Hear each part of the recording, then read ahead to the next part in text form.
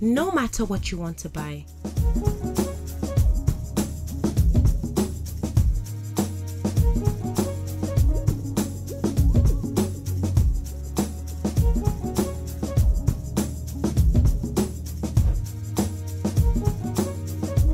You'll find it all on the hub. The SME Market Hub. Buy, sell, list, connect.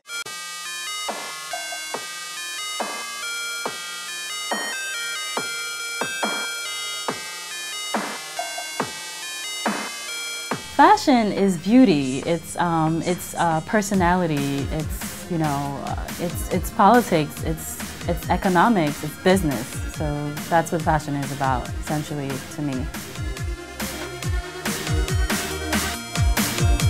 I'm Sophie Zinga. I'm a fashion designer, and I'm from Dakar, Senegal.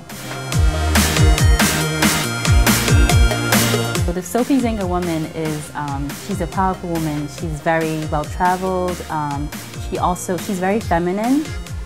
She likes to kind of mix and match high and low if she wants to.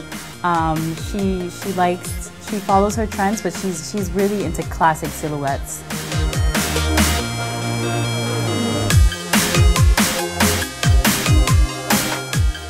I was born in Senegal. I grew up in New York, Washington, D.C., lived in Kenya, so I'm kind of a citizen of the world. Yeah.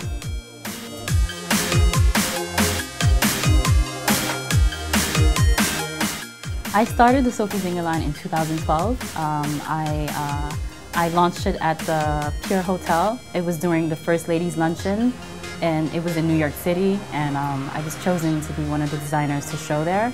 And there was really big contenders there, like Franca Suzani and other, industry professionals who were there. So that was my first show, and it was in 2012.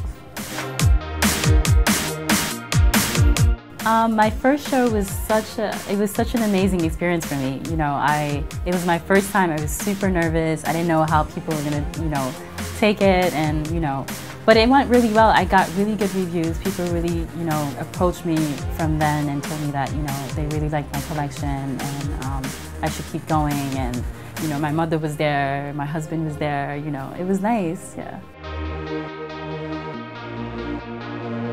For me, it was always in another world. I'd be a fashion designer, so I'd be on my way to school in the car thinking about how I put together the fashion show. I basically started with blogging, and it was back then. Blogging wasn't so big at the time. It was in 2005, 2006, and I just started putting trends together on my blog, and I met so many great people on the blog, and they're still really good friends of mine.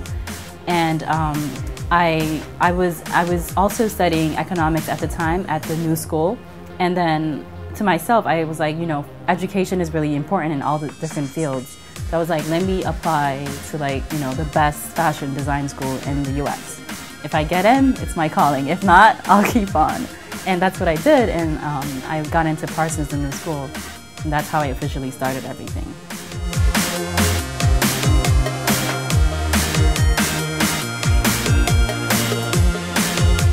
The beginning was really tough because I had to find people who were skillful, who understood my vision, and who were hardworking at the same time. And that was not easy at all. I was knocking on all different doors, trying to put a team together. But I realized that it takes time, and I had to train people from scratch. So I still work with the same team I've started with, so I'm really proud of that, because I really like the idea of loyalty when you start a business and just growing with the people that you're working with. So that's what I essentially did. Recently, I was selected through the Ethical Fashion Initiative by Franca Suzani to show at the Vogue Talents Corner in Milan, and so that was a big thing for me. And it was an amazing experience. It was during Milan Fashion Week. I mean, Anna Wintour was there. I actually talked to her. She's not that mean. And it was amazing. It was great. I got a lot of good advice from insiders such as Linda Fargo, Franca Suzani, Anna Wintour, Vogue editor of London, of the UK. So it was great.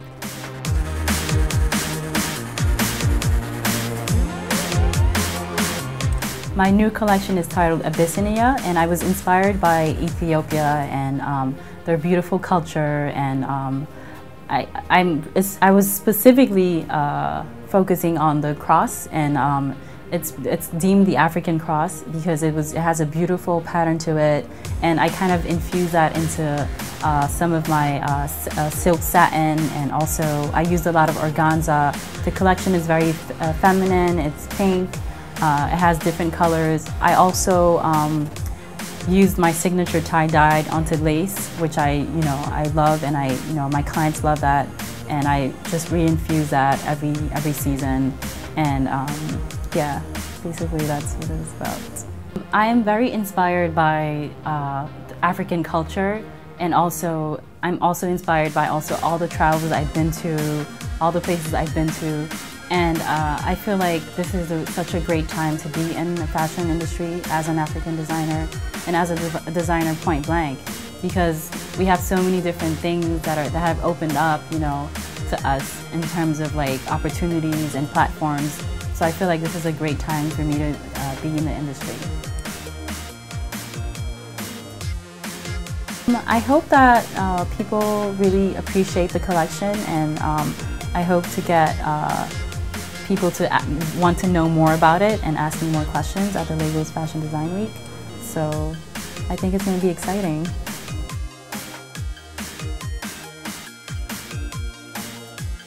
The fashion industry it's booming in Africa, and I think that right now what we need is education, a lot more schools.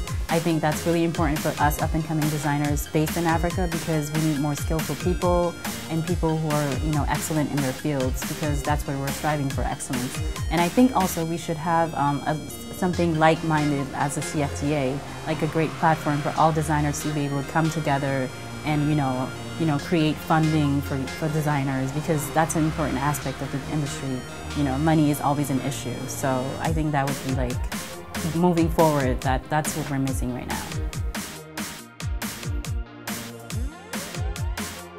Council Fashion Designers of America, and basically what they do is they unite all the fashion designers who are based in America, who are American or just New York based, and they just kind of provide opportunities to them. They put them on a show on the New York Fashion Week, and they also provide funding to some of them.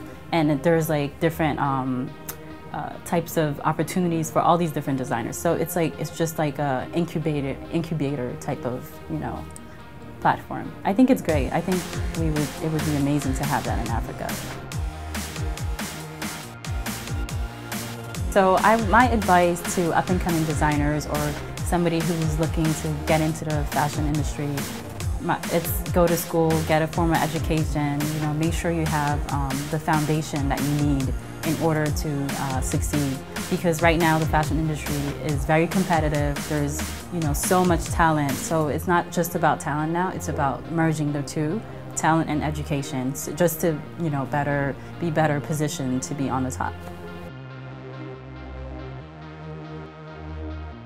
In the future, Sophie Zinga, I'm looking forward to stock in different locations in the U.S. and the UK, and especially in Africa. I think it's important for us to be able to have our brand available to different African cities all over Africa, because at the end of the day, we're trying to relate to our people and then relate to everybody else around the world. So Sophie Zinga is an international brand based in Dakar, but we would like to dress everybody. Hi guys, if you just enjoyed watching that video and you want to stay up to date with the latest in entertainment, lifestyle and more from inside Africa, why don't you hit the subscribe button right now? And if you want to keep on watching videos, then just simply hit the more videos button.